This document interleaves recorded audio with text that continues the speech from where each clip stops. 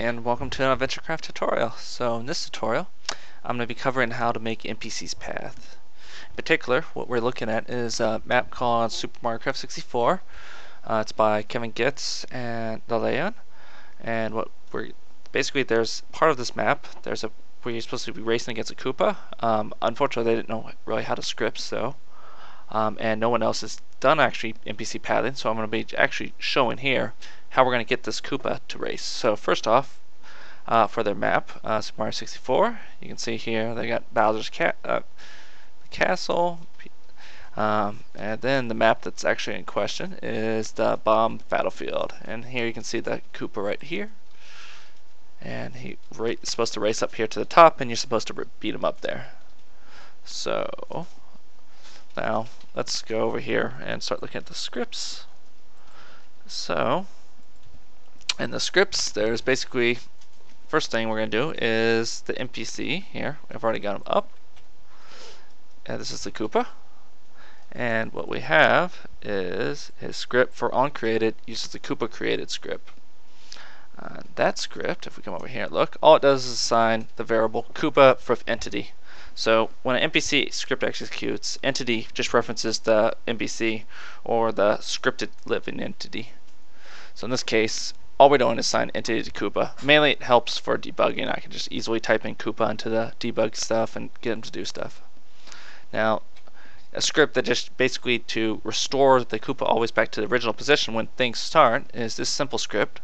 What we do here is we set the Koopa's position to 84.5, 64, and 97.5. And if we come over here, turn on debug, what we see is basically he's currently already in that starting position if we move around over here. So that's good. Disable debug. Alright. And back to here.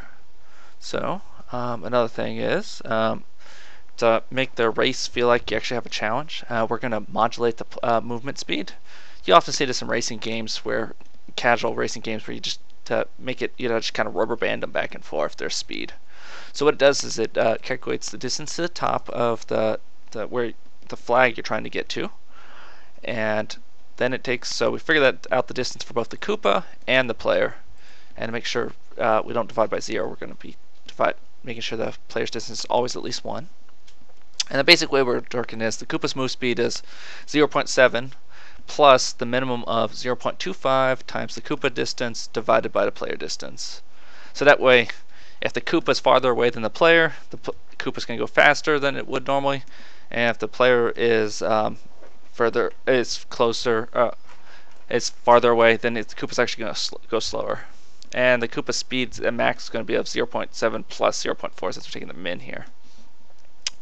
And actually, if the Koopa distance and the player distance are the same, the Koopa's move speed is 0.95, and the player speed is 1, so the player always has a slight advantage as a result. Alright.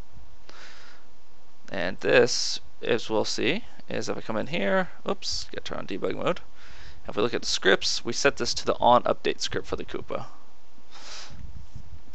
Now, to actually get the NPC pathing and stuff, there's actually a bunch of path scripts. First one that it does is Koopa path 0 start.js. So first off, we just set the position to where we want it to be. Then we tell it the path to a certain block, 107.69, 93, and then on path reached, we actually put it the next pathing script. So we have a total of 5 pathing scripts, and each of them just advances to the next place where we want to go, prints out a message to the chat window that just says, oh, we reached this node, and this lets us get all the way up to the top. So what actually triggers the initial one is over here. If we come over here, there's a script block. When this trigger gets activated, it hits this script block, and on trigger selected, you can see it actually starts Koopa path 0 start.js. So, and you can see that once the Koopa reaches this coordinate, Koopa path 1.js is going to start, which then tells the Koopa to path to the next coordinate. Once that's reached, goes to the next one, which goes on to the next one, which goes to the next one, and there's actually a set position here because there's actually a little space gap that has to be jumped. And instead of trying to make the Koopa actually jump it, we just go ahead and teleport the Koopa across. And the final one, it's reaching the top. Koopa path reached the top. And all that really says is the Koopa path reached, the Koopa reached the top, and we initialize on path reached back to an empty string. So now what we're going to do is we're actually going to demo this. So this should be kind of interesting to watch. And there you go, you can see it now. Alright, so here we are. We're actually recording out the fight race. And first off, you see this red line that's going. This is actually rendering the path that the Koopa is trying to follow. And I'm here basically racing ahead of the Koopa. And you can see the path's actually changing slightly as we're going, because the NPC actually will recalculate the path as it's progressing. And you can see it's going along, reaches that node, and gets suddenly a new path as it reaches that node, which is running the next script basically. As we discussed, there's multiple pathing scripts. And this probably will get simplified in the future where I'll let you add multiple path nodes all at once. And here we can see we're racing halfway up the top. We're almost there.